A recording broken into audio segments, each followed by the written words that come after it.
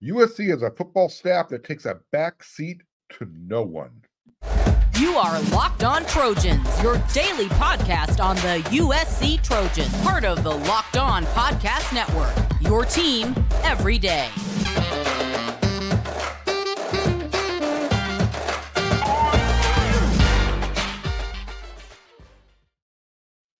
Fight on, everyone. I'm your host, Mark Holkin, and thank you for making Locked On USC part of the Locked On Network, your first listen every day, whether you're watching the show on YouTube or wherever you want to download your podcast. Never forget the show is free, and always remember how much I appreciate your support. These days, every new potential hire can feel like a high-stakes wager for your new small business. That's why LinkedIn Jobs helps you find the right people for your team faster and for free. Post your job for free at linkedin.com/LockedOnCollege. Terms and conditions apply. Coach Lincoln Riley said the goal was to find the right coordinator and then find the best developers. I say he did. Right now, Coach Lincoln Riley, he's kind of walking around, chest all puffed out again, walking around like a peacock.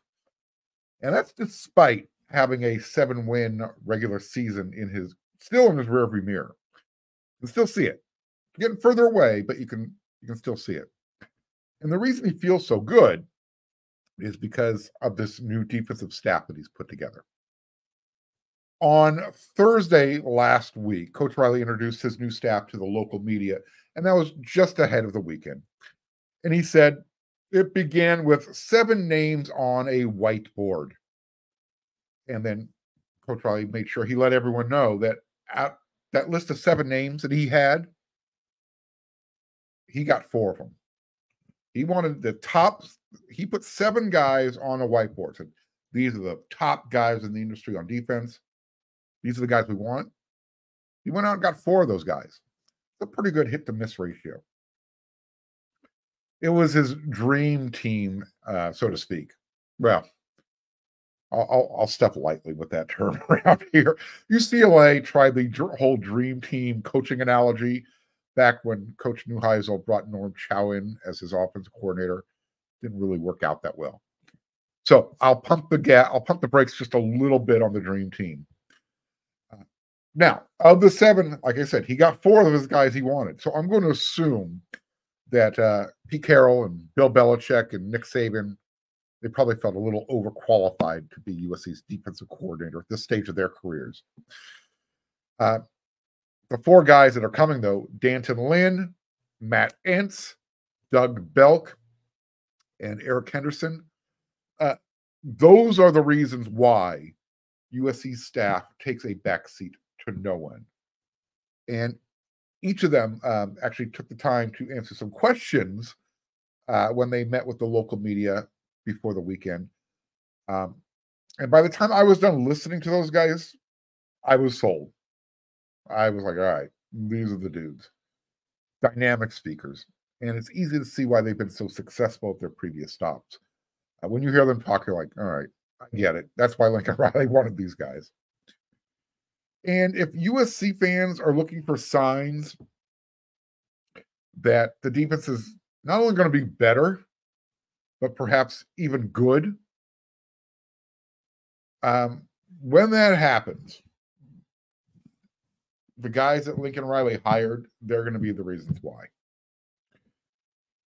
Let me start with the defensive coordinator, D'Anton Lynn. This is what Coach Riley said his biggest strength is. The thing I was most impressed about when we first talked is I think he's a really tremendous teacher. Okay. I'm thinking that if you're looking for someone to develop and teach, that's a good strength to have, right? In many ways, when I was listening to Coach Lynn speak, in many ways, there's some similarities between he and Coach Alex Grinch. But with Lynn, it sounds a lot less complicated when he's speaking. I'm going to ask this question again. How many head coaches step down from their jobs to be a linebacker coach? That's what Coach Matt Entz did, because he wants to be a head coach at the FBS level. So he knew that he had to kind of, take a step down in order to take a step forward. Not so much taking a step back, a step down, so he could take the next step forward. Again, he wants to be a head coach at the same level that Lincoln Riley's coaching at right now. And it was because he was turned down recently because he lacked that experience at the football bowl, at the FBS level, whatever we're calling it today. Football bowl subdivision. So he's going to do what's best for not only for USC right now. They need one of the best linebacker coaches out there, but also what's best for him. Coach Riley said, Coach Ent's biggest strength, there's a hard-nosed toughness about him. He really understands and sees the game in terms of all 11 on the field. Okay. Well, he's a head coach. He should. So I think that asset is going to go a long way, not just during practices, but it's really going to show up on game days. It's giving Coach Riley that second pair of eyes who's got head coach experience on the sidelines. Coach N said he wanted an opportunity to advance his career while also helping USC, which he called one of the blue buds of college football. He wants to see them return to prominence. You got to understand the power of the logo here at USC. When this program is operating at maximum capacity, it's good for college football. Here's what Coach Riley thought about Eric Henderson and his strength. Great energy about him that you can feel already in the program. He has a really, really good football mind as well. Here's my take. Coach Henderson is a superstar. It's not just the words that were coming out of his mouth when he spoke. It was the delivery. It's his life experiences that he was drawing on. When he talks, every word, it's like it's punching you in the face. It's grabbing your attention. And then it's like, all right, hit me again and again and again. All you need to know is this. There won't be any room for excuses in his room. He's been through a lot in his life. He lost his mother when he was really young. He never knew his father. His grandmother raised him. Yeah, like I said, there will be no room for excuses when Coach Henderson is coaching you up. He will find a way to get the best out of you. Doug Belk's strength, according to Coach Riley, always different names, sorry. He said he's an excellent teacher in terms of the secondary, tremendous with the relationships with his guys. This is all I need to know. Nick Saban trained him and wanted him back on his staff. And then Coach Riley out-recruited Kirby Smart for Doug Belk.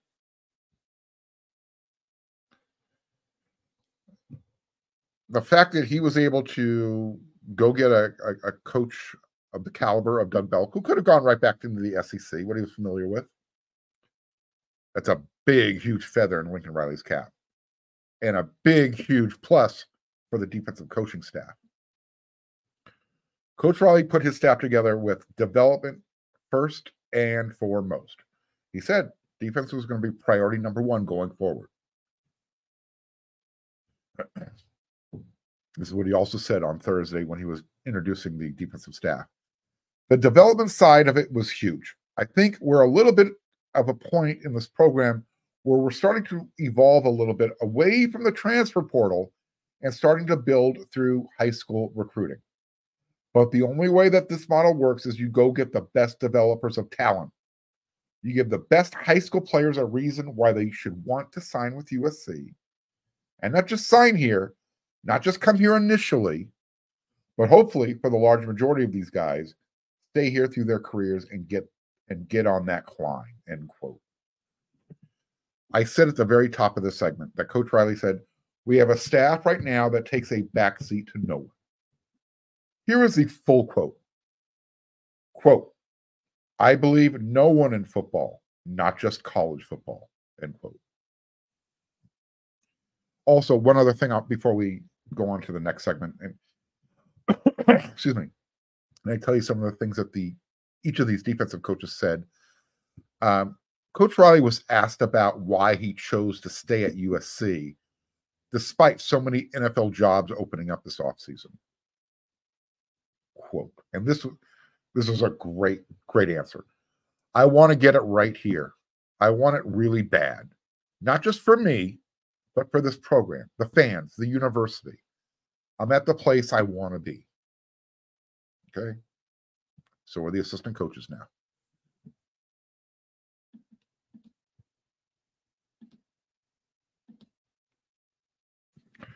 When you're hiring for your small business, you want to have as many top-tier candidates as possible to interview.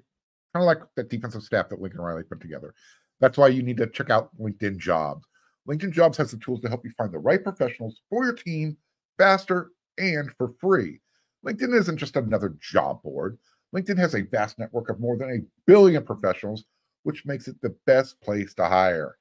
Hiring is easy when you have so many quality candidates. So easy, in fact, that 86% of small businesses get a qualified candidate within 24 hours of posting. LinkedIn knows that small businesses are wearing a lot of hats and that you might not have a lot of time or resources to hire. Thankfully, with LinkedIn, the process is intuitive, quick, and easy. Post your job for free at linkedin.com/LockedOnCollege. That's linkedin.com/LockedOnCollege to post your job for free. Terms and conditions apply.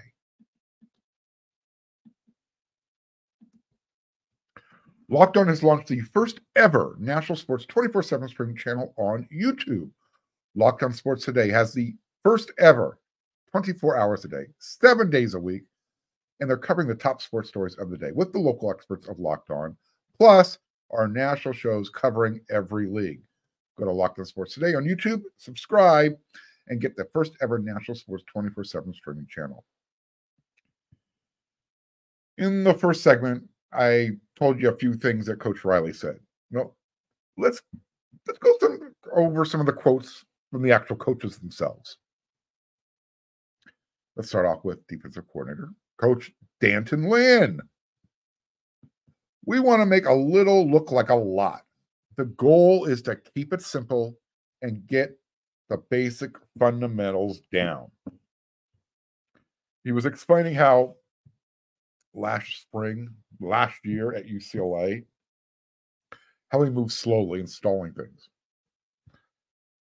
Quote, I'm trying to go into this spring with an open mind because I know it's going to be a completely different defense. Now, my everydayers who listen to the show, watch the show 5 times a week, they're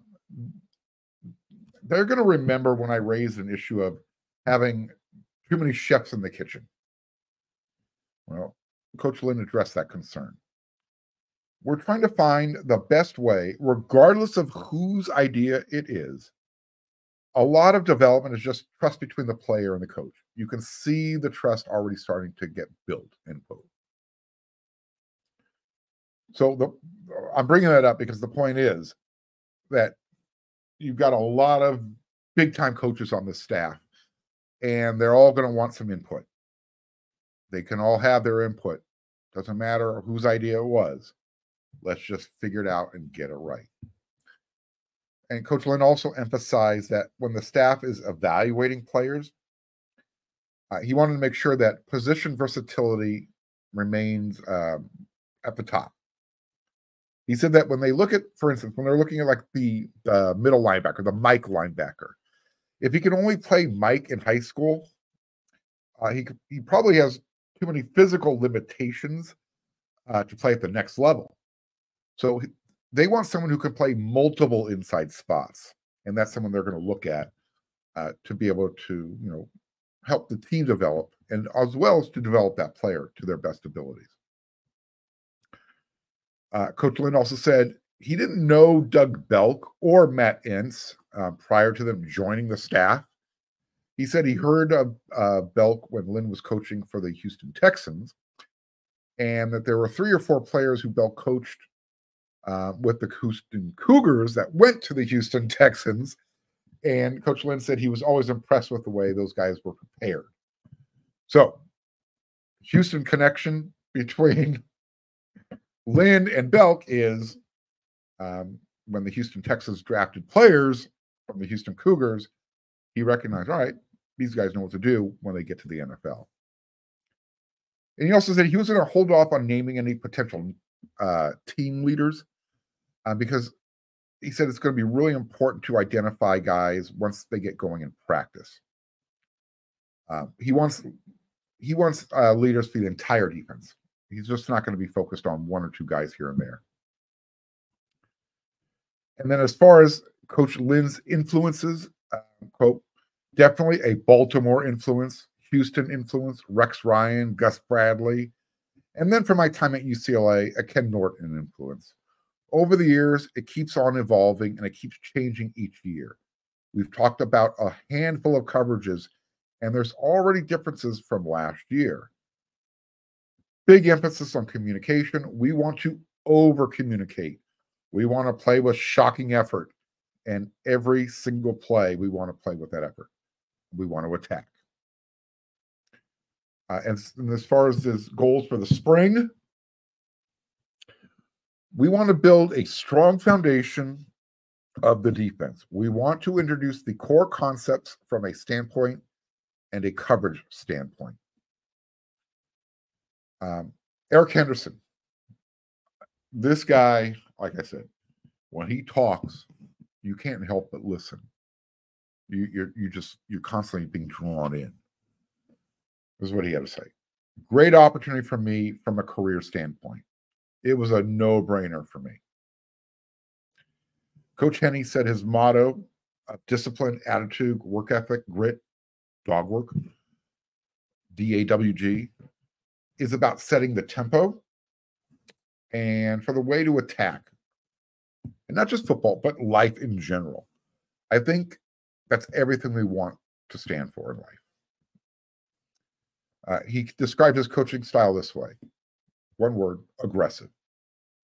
And then he was asked about coming back to college and having to recruit. I love this.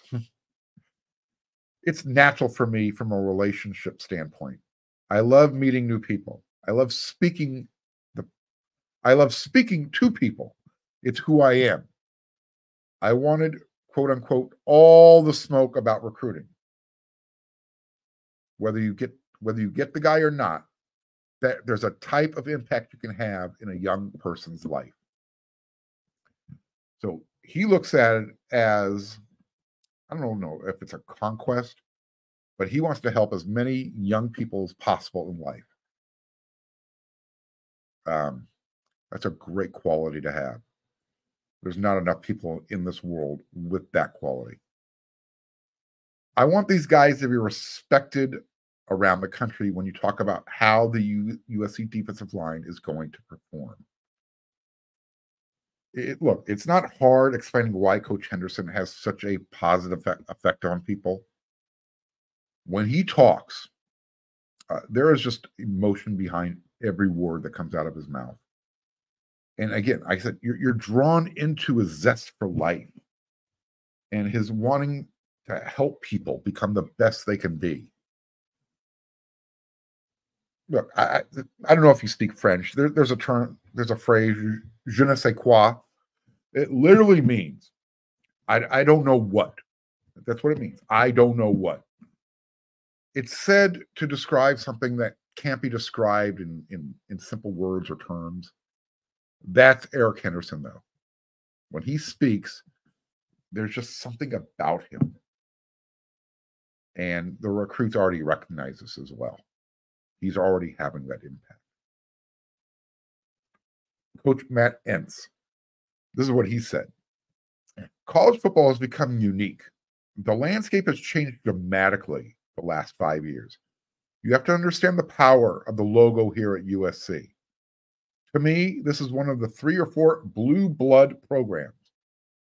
When this program is operating at maximum capacity, it's good for college. It's good for college football. And I don't think this is the job people thought I would leave for, end quote. Now, if you don't remember, I'll say it again. Matt Entz was the head coach at North Dakota State University. It's a far cry from USC. And he's won a couple of national championships up there. His teams are always competing for a championship. He knows that when USC is competing for a championship, that's good for the game of college football. I talked about Coach Eric Henderson and how he has that special something, that je ne sais quoi, dog work. Coach Entz had the best quote of the day when he was talking to the media. Some of you are old enough to remember Coach Bill Parcells when he said, "You are what your record says you are." Coach Entz put a twist on those words, and it rang out loud and clear when he said, "You are what you tolerate." Lincoln Riley, anonymous coaches, high school players, recruits, there's been more than just a little insinuation that USC has tolerated a lot before Lincoln Riley took over. And when I say they tolerated a lot, meaning USC has gotten away from what USC is known for. Coach Entz explained what a championship culture looks and feels like. At North Dakota State University, the logo on the jersey was the most important thing. You always have to find the right players, the right fit. I know that's one of the things our defensive staff is more diligent about. Is it about winning or is it about yourself? He added that when players say they want to go to the NFL, his response is to win games.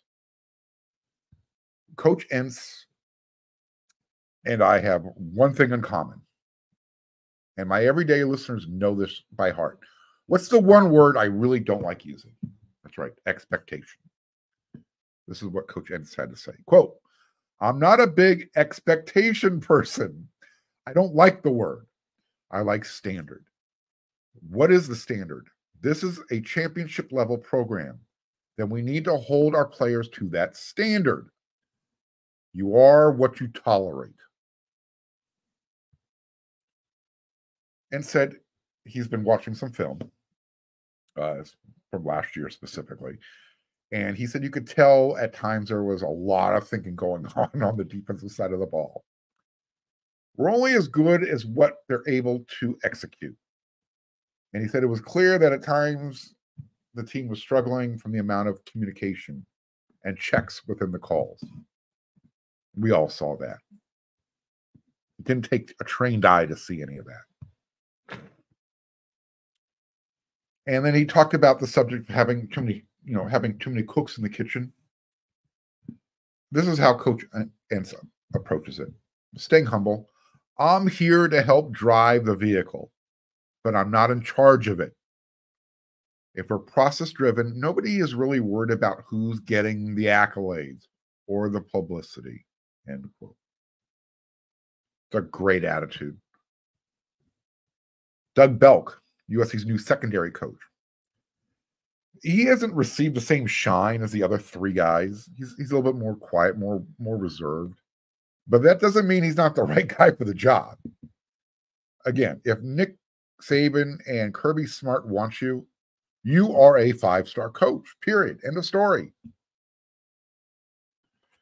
I think we have to change the narrative, Coach Belk said. Everybody knows what Coach Riley has been able to do with quarterbacks and scoring on that side of the ball. Our energy is that we have to match that. Okay, I like that. Putting a little competition on that side of the ball. He also talked about how the key to the two keys in the secondary will be all about eliminating the big play and tackling. He said it's a combination of a lot of different things, but those two are big. And here's the cool thing with Coach Bell. It's not a one-size-fits-all mentality when it comes to development and techniques. This is what he said. With different body types in the secondary, some of the long cornerbacks versus some of the shorter, more explosive players, they'll teach different techniques that work better for specific players and specific body types. Okay, I like that. And he went on to talk about Kamari Ramsey. He talked about how he's strictly business, loves football. And John Humphrey, who's played a lot of cornerback at UCLA. The bottom line, when he was bringing up those two guys, when guys understand the scheme, it curbs the learning process.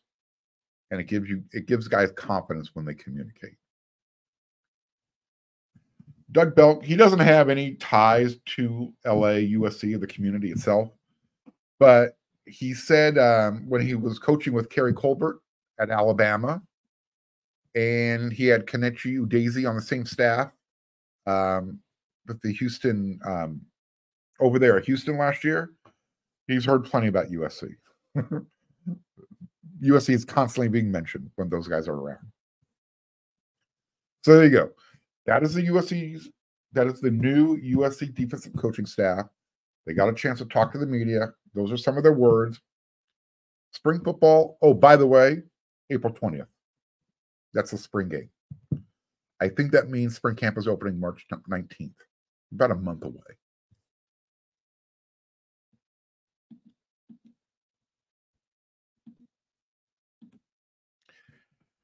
Get buckets with your first bet on FanDuel, America's #1 sportsbook. Because right now, new customers, you're going to get $150 in bonus bets with any winning $5 bet. It's $150 if your bet wins. Bet on all your favorite NBA players and teams with quick bets. They've got live same game parlays. They've got some exclusive prop bets you can get in on, and a whole lot more than that. Just visit FanDuel.com/locked-on and shoot your shot. FanDuel, an official sportsbook partner of the NBA.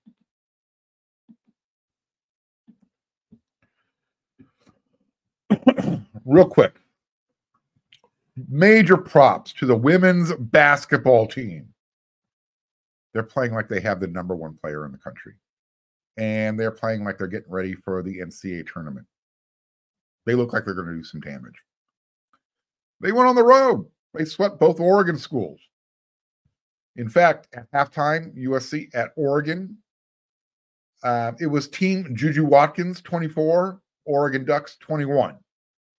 The actual halftime score was USC 50, Oregon 24. Excuse me, 21. Juju had 24 of the 50 points. Meanwhile, back at Galen Center, the men, they won. They got a split this weekend. They struggled to beat Utah by 4 points. That was back on Thursday.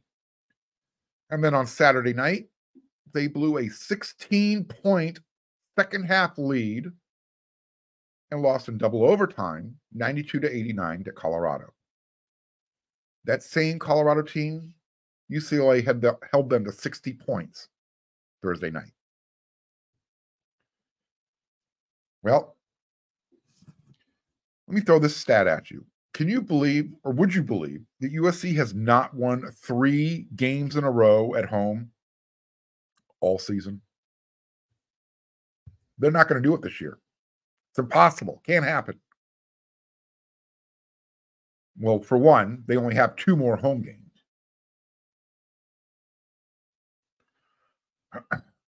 This week, they get to practice for UCLA. That's their next game. Saturday night, Westwood, Pauley Pavilion, 7 p.m. USC takes on UCLA. Then they're going to head up to Washington, play Washington and Washington State.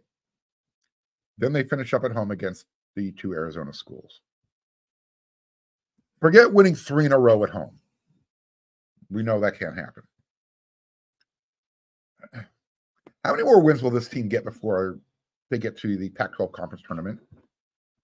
And at this point, do they even want to partake in the Pac-12 conference tournament? There's a good chance they win 0 more games before the end of the season. Kobe Johnson talked about it, getting it figured out after the game in their most recent loss. Here's the thing. There's no more time needed to get it figured out. You're at the end of the year. Despite all that talent on paper, this roster, the way it's comprised, it's just not a good team. They don't play defense consistently. They don't put any effort out there for rebounding. And they sure as hell cannot handle tough situations. Hidden in those details, this team now has 10 wins on the season. And it's why they don't win close games. I mentioned the rebounding, or the lack thereof. Against Colorado, in double overtime, they were out-rebounded 47-22. It's freaking disgusting. Lincoln Riley said it. He's got a poor rebounding team. His bigs up front do not know how to rebound or don't care to rebound. That's what Kobe Johnson said after the game. We're right there. These close games, we've got to be able to do the little stuff, the little details. I hate to be the one to break it to USC's team captain. However, rebounding and playing defense, those are not little details. I mean, I suppose Coach Enfield could put Johnson back on the bench. Hopefully he can try and, send a message that way. But he tried that already a couple times, and it didn't work. So for those of you who's like me, who stuck through it to the end of the game,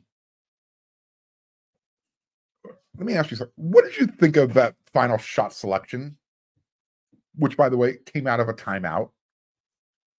With 12 seconds to execute the play, I'm not sure what the design call was. However, I doubt it was a desperation Boogie Ellis air ball from 30 feet away, 35 feet. After the game, Coach Enfield said, anytime you need a three, the other team can guard the three-point line. They, Colorado defense, switched out. They switched out on Boogie, and the guy jumped over the screen, and the second option was there. The play before that, we got a wide open three for Boogie on the out-of-bounds play, and he missed it. So that shot goes in. It's a little different, end quote. I don't think Coach Enfield was pointing fingers, but on that play before when Boogie missed the wide open three, the players did everything right, except make the wide open basket. Here's the thing. The game should have never gotten to overtime. And Coach Enfield also said after the game, tough loss for our team. Guys played hard. So disappointing. Guys play very hard. Just one possession here, one there. That was the difference. After this most recent home loss, I'm sorry, but I can't help but think back to this past football season and think to myself, changes need to be made. And also, how much Coach Enfield is starting to sound a lot like Coach Riley. Especially when when the wheels were falling off the bus during the middle of the season, towards the end of the season. This team is really close, end quote. No. I will not accept that answer. I know injuries have played a role this season, but even the other guys who have had chances to step up, they haven't. They just haven't. Not a lot of team development. Despite individual talent, and that talent making its way to the NBA, not a lot of team development. Look, I'm sure athletic director Jen Cohn is going to have a sit down with Coach Enfield after the season. Because, look, despite Coach Enfield's NCAA tournament resume, he has been USC's best coach by far. You have to go back to the Bob Boyd era for this type of, winning.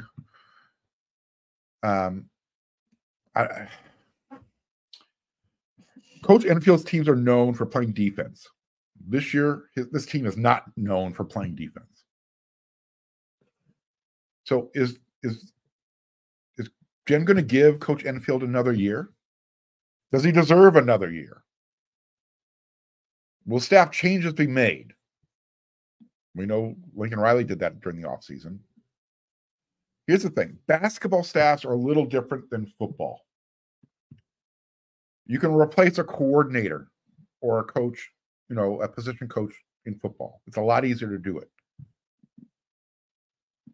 In basketball, you're usually replacing an assistant coach because they're leaving for another opportunity somewhere else.